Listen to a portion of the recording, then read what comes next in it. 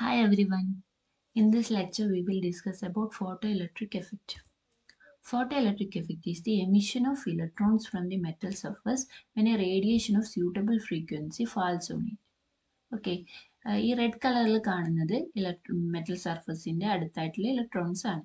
ഇപ്പോൾ ഈ ഇൻസിഡന്റ് റേഡിയേഷനിൽ നിന്ന് ഇലക്ട്രോൺസ് എനർജി അബ്സോർബ് ചെയ്തിട്ട് it will get ejected from the metal surface. These ejected electrons are called photoelectrons and the current produced due to the motion of photoelectrons is called photoelectric current. Okay, ഈ ഒരു photo electric effect ആദ്യമായിട്ട് observe ചെയ്തത് 1887 hertz ആണ്. He was doing an experiment using electro magnetic waves. അപ്പോൾ എക്സ്പെരിമെന്റിന്റെ ഇടയിൽ metal ബോൾസിന്റെ ഇടയിൽ U V light incident ചെയ്ത സമയത്ത് അവിടെ ഒരു സ്പാർക്ക് ഒബ്സർവ് ചെയ്തു. But he couldn't explain the reason behind that spark. But his student Philip Lenard ഒരു എക്സ്പെരിമെന്റൽ സെറ്റപ്പ് ഒക്കെ ഉണ്ടാക്കിയിട്ട് എന്താണ് ആ സ്പാർക്ക് എന്ന് സ്റ്റഡി ചെയ്തു. അപ്പോൾ ഇതായിരുന്നു ആ experimental setup. This is a negatively charged plate called emitter and this is a positively charged plate called collector. അപ്പം ഈ എമിറ്റർ ഉണ്ടാക്കിയിരിക്കുന്നത് ഒരു ഫോട്ടോ സെൻസിറ്റീവ് മെറ്റൽ കൊണ്ടാണ്. ഇപ്പം ലൈറ്റ് വന്ന് ഈ സർഫസിൽ ഇൻസിഡന്റ് ചെയ്യുമ്പോൾ ഇലക്ട്രോൺസ് ഇജക്റ്റ് ചെയ്യുന്നതായും ആ ഇലക്ട്രോൺസ് കളക്ടറിൽ എത്തുകയും ഈ ഒരു സർക്യൂട്ടിൽ കറണ്ട് ഉണ്ടാവുകയും ചെയ്യുന്ന ആ കറണ്ടാണ് എന്ത്? Photo electric current. അപ്പോൾ ഈ കളക്ടർ എന്താണ്? പോസിറ്റീവ്ലി ചാർജഡ് ആണ്, ഇലക്ട്രോൺസ് നെഗറ്റീവ്ലി ചാർജഡ് ആണ്. അപ്പോൾ ഈ കളക്ടർ പ്ലേറ്റ് ഇലക്ട്രോൺസിനെ എന്ത് ചെയ്യും? അട്രാക്ട് ചെയ്ത് ഈ കളക്ടർ പ്ലേറ്റിലേക്ക് എത്തിക്കും. അപ്പോൾ ഇങ്ങനെ ഉണ്ടാവുന്ന ഫോട്ടോ ഇലക്ട്രിക് കറണ്ട് മെയിനായും 3 ഫാക്ടേഴ്സിനെയാണ് ഡിപ്പെൻഡ് ചെയ്യുന്നത്. First one, intensity of radiation. Second one, frequency of incident radiation and the nature of photo sensitive metal. And third one, potential difference between the emitter and the collector. നമ്മൾ ഈ 3 ഫാക്ടേഴ്സിനെ കുറിച്ചും detail ആയിട്ട് നോക്കും. First one, effect of intensity of incident radiations. അപ്പം അതിന് വേണ്ടിയിട്ട് incident റേഡിയേഷന്റെ frequency fix ചെയ്ത് വെച്ചു, കോൺസ്റ്റന്റ് ആക്കി വെച്ചു. എന്നിട്ട് ഇൻറ്റൻസിറ്റി മാത്രം എന്ത് ചെയ്തു? വേരി ചെയ്യിച്ചു. അപ്പോൾ ഒബ്സർവ് ചെയ്ത കാര്യം, intensity increase ചെയ്യുന്നതിനനുസരിച്ച് photo electric current എന്ത് ചെയ്യുന്നു? ഇൻക്രീസ് ചെയ്യുന്നു. അതായത് photo electric current directly proportional to intensity of the incident radiation. Okay, അപ്പോൾ ഇങ്ങനെ ഫോട്ടോ ഇലക്ട്രിക് കറണ്ട് ഇൻക്രീസ് ചെയ്യാൻ കാരണം എന്തായിരിക്കും? എപ്പോഴാണ് അവിടെ ഫോട്ടോ ഇലക്ട്രിക് കറണ്ട് ഉണ്ടാവുന്നത്? എമിറ്റർ പ്ലേറ്റിൽ നിന്ന് ഇജക്റ്റ് ചെയ്യുന്ന ഇലക്ട്രോൺ കളക്ടർ പ്ലേറ്റിൽ എത്തുമ്പോഴല്ലേ? ഓക്കെ, അപ്പോൾ ആ കറണ്ട് ഇൻക്രീസ് ചെയ്യണമെങ്കിൽ എന്ത് സംഭവിക്കണം? കൂടുതൽ ഇലക്ട്രോൺസ് കളക്ടർ പ്ലേറ്റിൽ എത്തണം. അതായത് ഇവിടെ ഫോട്ടോ ഇലക്ട്രിക് കറണ്ട് ഇൻക്രീസ് ചെയ്യുന്നു എന്ന് പറഞ്ഞാൽ അതിന്റെ മീനിങ് ഇന്റൻസിറ്റി, ലൈറ്റിന്റെ ഇന്റൻസിറ്റി ഇൻക്രീസ് ചെയ്യുന്നതിനനുസരിച്ച് കൂടുതൽ ഇലക്ട്രോൺസ് മെറ്റൽ പ്ലേറ്റിൽ നിന്ന് ഇജക്റ്റ് ചെയ്യപ്പെടുന്നു. അങ്ങനെ ആ ഇജക്റ്റ് ചെയ്ത ഇലക്ട്രോൺസ് കളക്ടറിൽ എത്തുന്നു എന്നല്ലേ? അതായത് the number of photoelectrons emitted from the photosensitive plate is directly proportional to intensity of incident light. Okay, അതുപോലെ തന്നെ വേറൊരു കാര്യം, അവിടെ നിന്ന് ഇജക്റ്റ് ചെയ്യപ്പെടുന്ന ഇലക്ട്രോണിന്റെ കൈനറ്റിക് എനർജി എന്ന് പറയുന്നത് കോൺസ്റ്റന്റ് ആണ്. ലൈറ്റിന്റെ ഇന്റൻസിറ്റി ഇൻക്രീസ് ചെയ്യുന്നതിനനുസരിച്ച് എന്ത് സംഭവിക്കുന്നില്ല? കൈനറ്റിക് എനർജി മാറ്റമൊന്നും വരുന്നില്ല. അതായത് എമിറ്ററിൽ നിന്നും ഇജക്റ്റ് ചെയ്യുന്ന ഇലക്ട്രോൺ എല്ലാ ഇന്റൻസിറ്റിയിലും, റേഡിയേഷന്റെ ഇന്റൻസിറ്റി ഏതായാലും ഒരേ വെലോസിറ്റിയിലാണ് അത് മൂവ് ചെയ്ത് കളക്ടർ പ്ലേറ്റിൽ എത്തുന്നത്. Okay, clear? Second factor, frequency of the radiation. Frequency of the radiation എന്താണ് അതിന്റെ ഡിപ്പെൻഡൻസ് എന്ന് അറിയാൻ റേഡിയേഷന്റെ ഇന്റൻസിറ്റി ഫിക്സ് ചെയ്ത് വെച്ചു. എന്നിട്ട് റേഡിയേഷന്റെ ഫ്രീക്വൻസി വേരി ചെയ്ത് എക്സ്പെരിമെന്റ് ചെയ്ത് നോക്കി. അപ്പോൾ എന്താ ഒബ്സർവ് ചെയ്തത്? ലൈറ്റിന്റെ ഫ്രീക്വൻസി ഇൻക്രീസ് ചെയ്യുന്നതിനനുസരിച്ച് ഫോട്ടോ ഇലക്ട്രിക് കറണ്ടിന് യാതൊരു ചേഞ്ചും ഇല്ല. Photo electric current remains same. ലൈറ്റിന്റെ റേഡിയേഷന്റെ ഫ്രീക്വൻസി ഏതോ ആയിക്കോട്ടെ, പക്ഷെ എന്താണ് അവിടെ ഫോട്ടോ ഇലക്ട്രിക് കറണ്ട് എല്ലാ സമയത്തും ഒരേ വാല്യൂ ആണ് ഒബ്സർവ് ചെയ്തത്. അതേസമയം ഇലക്ട്രോണിന്റെ കൈനറ്റിക് എനർജി എന്ത് സംഭവിക്കുന്നു? ഫ്രീക്വൻസി കൂടുന്നതിനനുസരിച്ച് ഇലക്ട്രോണിന്റെ കൈനറ്റിക് എനർജി കൂടുന്നു.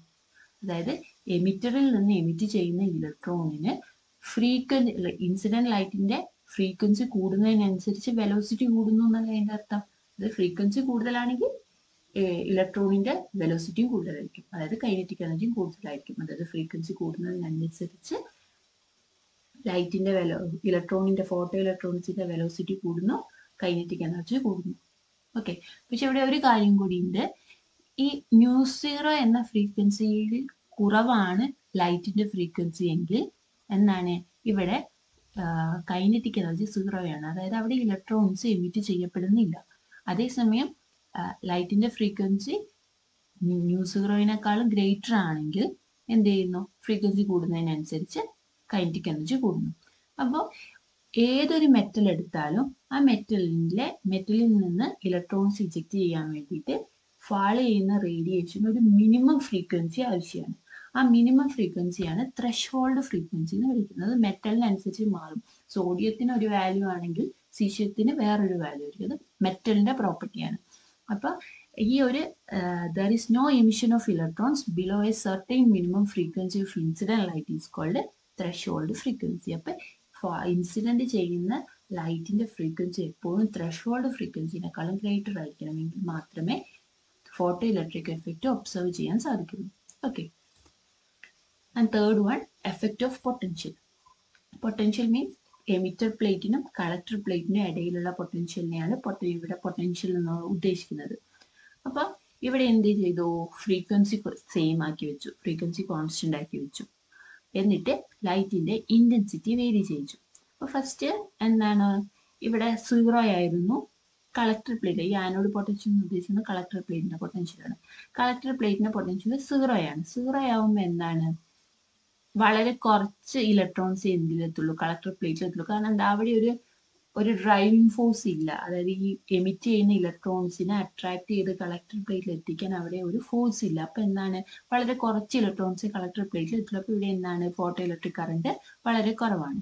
ഇനി ആ കളക്ടറിന്റെ പൊട്ടൻഷ്യൽ കൂടുതൽ പോസിറ്റീവ് ആവുന്നതിനനുസരിച്ച് എന്ത് സംഭവിക്കും, കൂടുതൽ ഇലക്ട്രോൺസ് കളക്ടർ പ്ലേറ്റിൽ എത്തും, ഫോട്ടോ ഇലക്ട്രിക് കറണ്ട് എന്ത് ചെയ്യും, ഇൻക്രീസ് ചെയ്യും.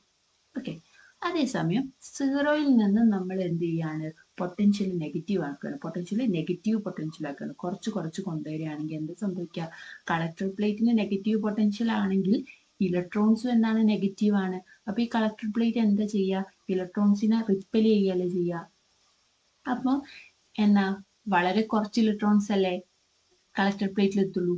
വീണ്ടും കളക്ടറിന്റെ പൊട്ടൻഷ്യൽ നെഗറ്റീവ് ആക്കിയ കളക്ടറിലേക്ക് എത്തുന്ന ഇലക്ട്രോൺസിന്റെ എണ്ണം വീണ്ടും കുറഞ്ഞുകൊണ്ടിരിക്കും. അപ്പോൾ ഇലക്ട്രോൺസിന്റെ എണ്ണം കുറയുന്നതിനനുസരിച്ച് എന്ത് സംഭവിക്കും, ഫോട്ടോ ഇലക്ട്രിക് കറണ്ടും കുറഞ്ഞുകൊണ്ടിരിക്കും.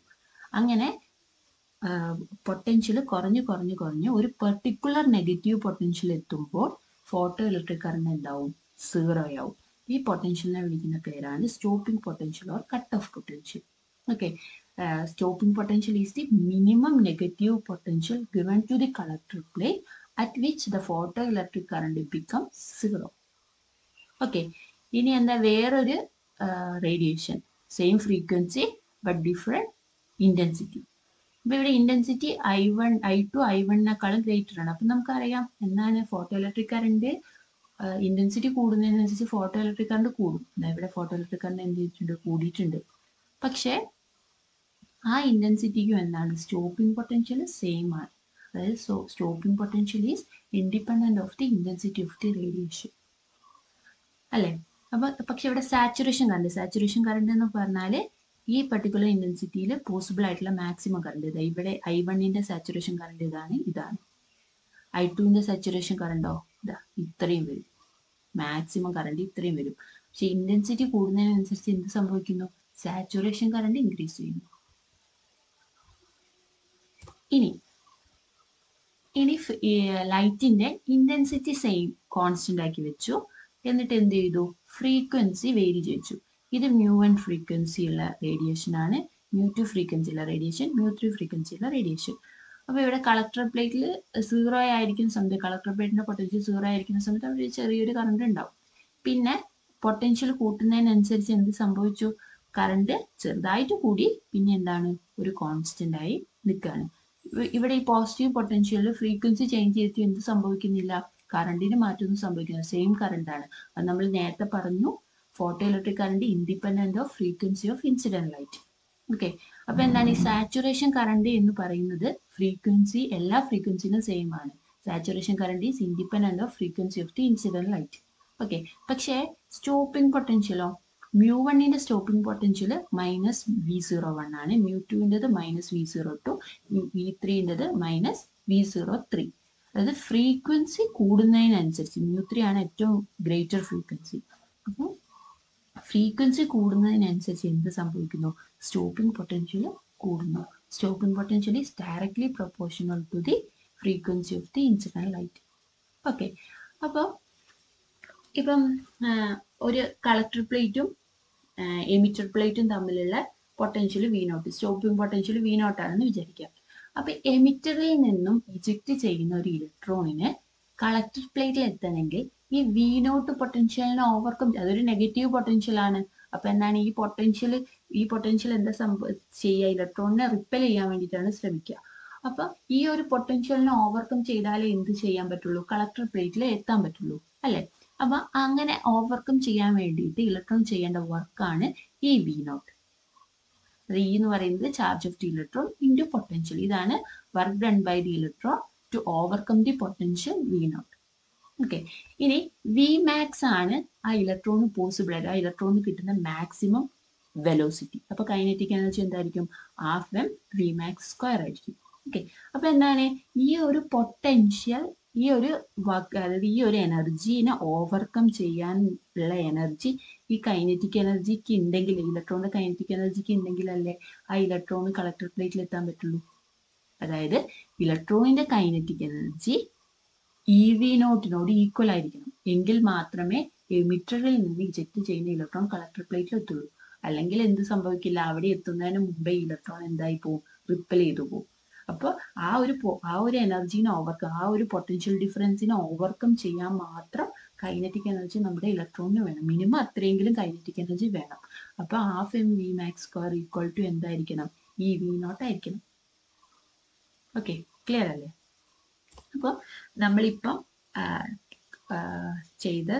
കണ്ട എല്ലാ ഒബ്സർവേഷൻസും എന്ത് ചെയ്തതാണ്? ഒന്ന് ലിസ്റ്റ് ഔട്ട് ചെയ്തതാണ്. First one, there is no time lag between incidence of radiation and the emission of electrons. അത് അവിടെ ലൈറ്റ് വന്ന് മെറ്റൽ സർഫസിൽ ഇൻസിഡന്റ് ചെയ്യുന്നതും ഇലക്ട്രോൺസ് ഇജക്ട് ചെയ്യുന്നതും എന്താണ്? സ്പോണ്ടേനിയസ് ആണ്, അറ്റ് എ ടൈം നടക്കുന്ന പ്രോസസ്സാണ്. അവിടെ ഒരു ടൈം ലാഗ് ഇല്ല. അതുപോലെ ഫ്രീക്വൻസി കോൺസ്റ്റന്റ് ആക്കി വെച്ചിട്ടുണ്ടെങ്കിൽ എന്നിട്ട് ഡിഫറെന്റ് ഇന്റൻസിറ്റിയുള്ള റേഡിയേഷൻസ് കൺസിഡർ ചെയ്യുകയാണെങ്കിൽ ഫ്രീക്വൻസി കോൺസ്റ്റന്റ്, ഇന്റൻസിറ്റി ഡിഫറെന്റ്. അപ്പൊ എന്താണ്? ഇന്റൻസിറ്റി കൂടുന്നതിനനുസരിച്ച് എമിറ്ററിൽ നിന്ന് ഇജക്ട് ചെയ്യുന്ന ഇലക്ട്രോൺസിന്റെ എണ്ണം എന്ത് ചെയ്യും? കൂടും. അതായത് electrons ejected is directly proportional to the intensity of the incident light. Okay, അതുപോലെ നമ്മൾ പറഞ്ഞു ത്രഷോൾഡ് ഫ്രീക്വൻസി. ത്രഷോൾഡ് ഫ്രീക്വൻസിനെക്കാളും കുറവാണ് ഇൻസിഡന്റ് ചെയ്യുന്ന ലൈറ്റിന്റെ ഫ്രീക്വൻസി എങ്കിൽ അവിടെ എന്ത് നടക്കില്ല? ഇലക്ട്രോണിന്റെ ഇജക്ഷൻ നടക്കില്ല. ഫോട്ടോ ഇലക്ട്രിക് എഫക്റ്റ് ഒബ്സർവ് ചെയ്യാൻ കഴിയില്ല.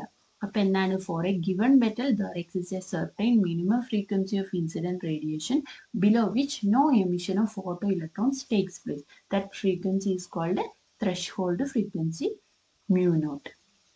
ഓക്കെ, എബോവ് ത്രഷോൾഡ് ഫ്രീക്വൻസി എന്താണ്? Maximum kinetic energy of the emitted photo electron is independent of intensity of the incident light but depends only on frequency of the incident light. നമ്മൾ പറഞ്ഞു എന്താണ്? Frequency vary ചെയ്യിക്കുന്നതിനനുസരിച്ച് photo ഇലക്ട്രോൺസിന്റെ kinetic energy എന്ത് ചെയ്യും? മാറും. Frequency കൂടിയ kinetic energy കൂടും. പക്ഷെ intensity frequency constant ആക്കി വെച്ച് ഇന്റൻസിറ്റി ആണ് വേരി ചെയ്യിക്കുന്നതെങ്കിൽ എന്ത് സംഭവിക്കും?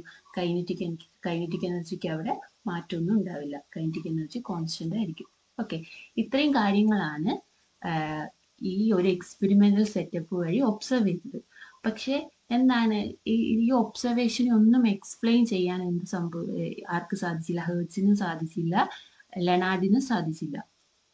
ഇത് എക്സ്പ്ലെയിൻ ചെയ്തത് all these observations are explained by Einstein and he won Nobel Prize for that.